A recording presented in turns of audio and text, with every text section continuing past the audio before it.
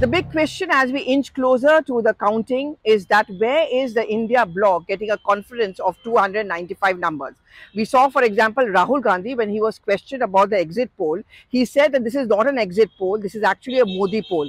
In fact, he went on to quote Sidhu Moosewala to say that just as his famous song was 295, that's exactly the numbers which we are getting. Now, this raises the question that is the India bloc being delusional?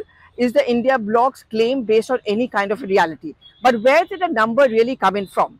Well, on the day of the exit poll across the channels, including CNN News 18, there was a meeting which was taking place at Mr. Kharge's residence of the entire India bloc.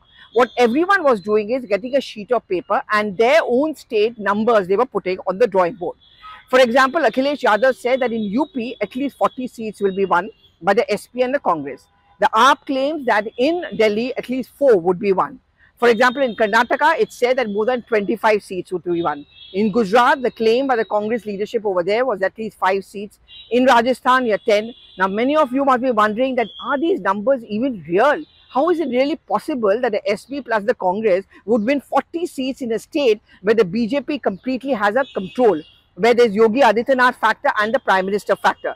And that is where the question arises, is that India bloc and is the Congress party once again making the same mistake that it did in 2019? Now remember, in 2019, the Congress's insiders told Rahul Gandhi that you are going to get at least 120 seats.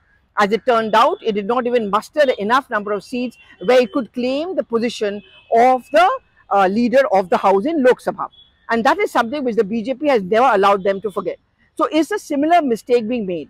Now, what happens is, one is ambitious, one can make claims, but also one has to understand the grip on the ground. When we travel, for example, we notice that while there is a sense of anger in some pockets as far as unemployment, price rise is concerned, but many were willing to believe the BJP's ability to deliver it more than they had a faith in the India bloc.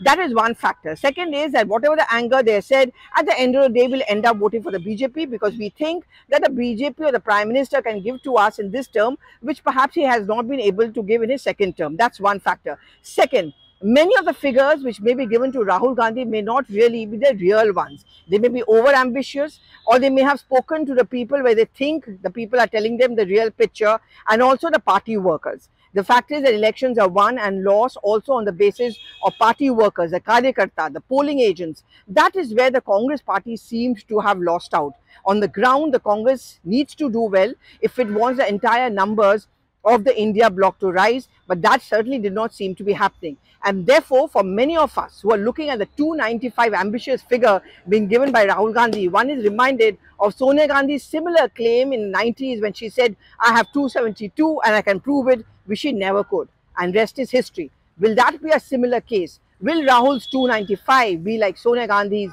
272?